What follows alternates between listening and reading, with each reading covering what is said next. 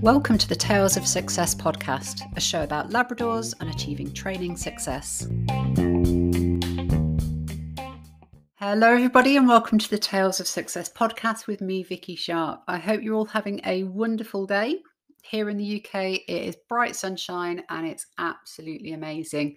So I hope you've got a bit of that weather where you are too. For me, sunshine makes the world seem a much, much better place. It's a happier place, and as summer is approaching, I love the longer sunny days. It's so much nicer for us to wake up to the sun already in the sky and hearing those little birds in the trees outside singing.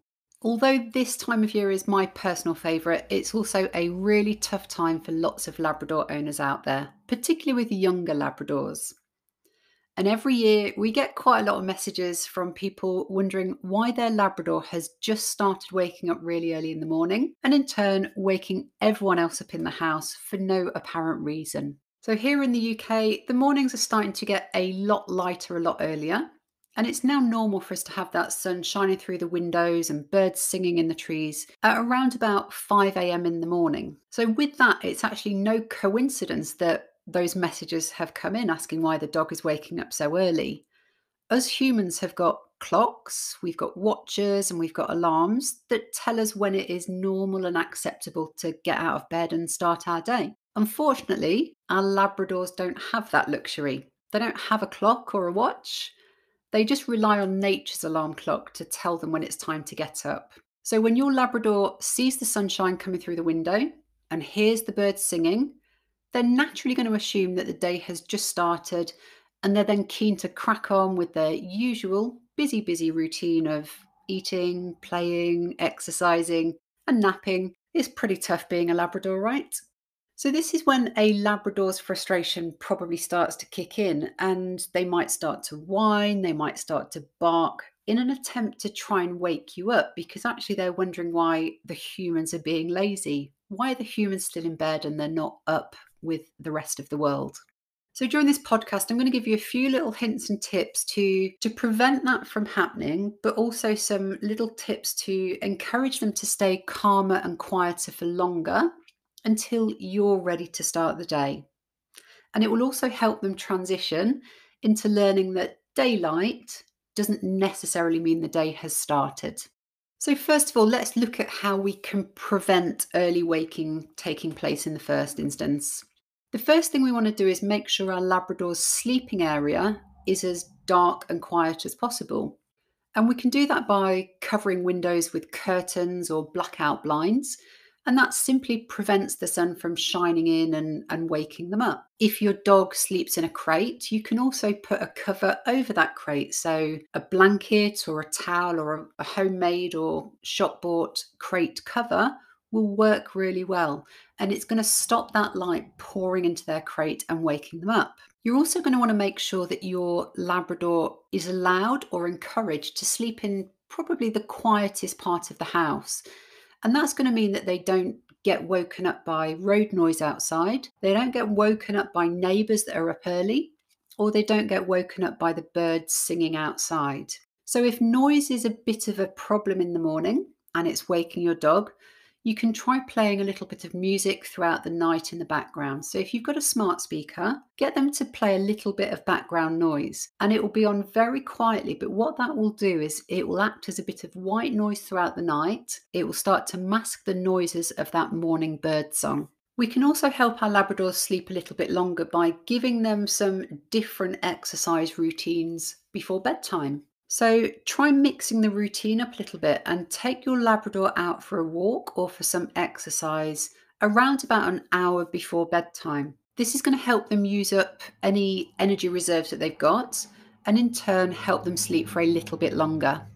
And also think about what the morning routine is for your dog. When they wake up early in the morning, what have they got to do other than wake you up? So think about, do we have items in place for them to play with or to entertain themselves with? So we're making sure that our Labrador has things to do when they wake up early that don't necessarily involve you. So leave them with some suitable chew toys, some food chews, and access to water so that they can entertain themselves in your absence.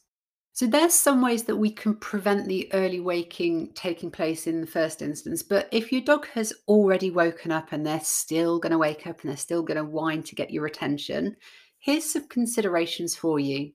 First of all, we need to rule out the need for a toilet break, and we need to rule out our dog being in need of medical care or suffering pain or discomfort. So, when nature calls, we train our dogs and we want our dogs to tell us before an accident happens. And actually, we actively encourage this normally. So, if you think that your dog may be whining or barking because they need the toilet, it's time to get yourself out of bed, unfortunately, and you must go to them. Likewise, if we feel that they need any sort of interaction because they're in pain or discomfort, we must always go to them. It's for their own welfare that we do that. So, really do encourage you to have a think about toilets and pain as your first consideration. And if that's in play, we must get out of bed and go to them.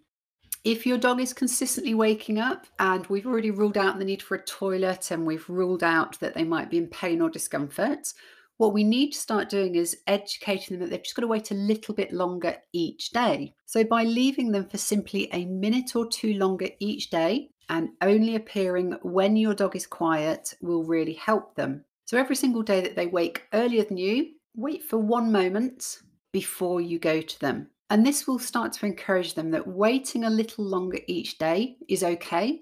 The human still arrives, good stuff still happens, but we're just pushing it back by a minute or two each day. And the key here is to only appear when you hear silence from your dog, even if it's only silent for a matter of seconds while they take a breath.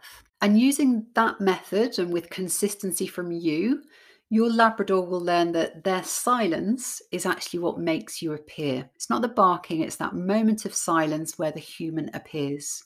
And when you do eventually get up and you go to your dog, we want to start making it less of an event for your Labrador. And that will help them learn that it's not such a big deal. So in the morning, you can say hello to them, let them go to the toilet, and then actually give it half an hour or so before you really start to interact with them and do lots of exciting things. And that will mean that you appearing is suddenly less exciting. You know, they go to the toilet, they have a little hello, but it's not a crazy moment you appearing, nothing amazing happens. So it's less important for them to get your attention. I would also recommend that you don't feed your dog straight away. Let them start to amuse themselves while you relax, you have a little coffee, and you wake yourself up properly. This will encourage them over time to stay nice and calm in the mornings and ensure that they don't make an association with their whining and barking, getting you out of bed to go to the food cupboard and give them their food. And those few little hints and tips, if put into practice consistently, will start to show you some improvements. Now, it's never going to be an overnight success because we've got nature playing its part here. That bright sunshine is a big thing for dogs in the summer months. It's about us slowly transitioning them into this new routine and for them to understand that sunlight pouring through the windows doesn't mean the human's getting up straight away. And it doesn't mean exciting stuff is going to happen as soon as the human appears. So, by popping all of that into practice, being consistent and giving it time, you will soon start to enjoy a more peaceful morning. And your dog will probably start to appreciate a little lion every morning as well. And just to give you a little bit of hope, I've got two older Labradors. They're 12 and just coming up to 15 years old now. It was 10 o'clock this morning where I finally had to wake my older boy up. He likes mornings, he likes to have a little sleep. So early risers are not something that needs to happen throughout their whole life.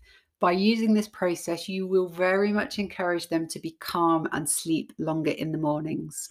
If you've got any more questions around the sleep issue or you're having any specific challenges with sleeping overnight or any issues in relation to this, or in fact anything else Labrador, you can reach out to us and catch us at our Instagram account, which is at Tails Success. You can also find us using the same handle on Facebook, or you can find us at talesofsuccess.com.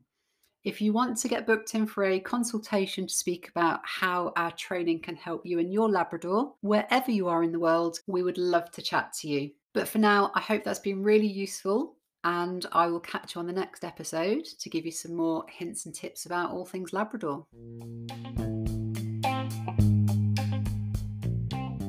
Thanks for joining us. We hope that has been useful to you. But from me, all I want to finish off by saying is be caring, be consistent, and be your Labrador's best teacher. I'll catch you on the next episode.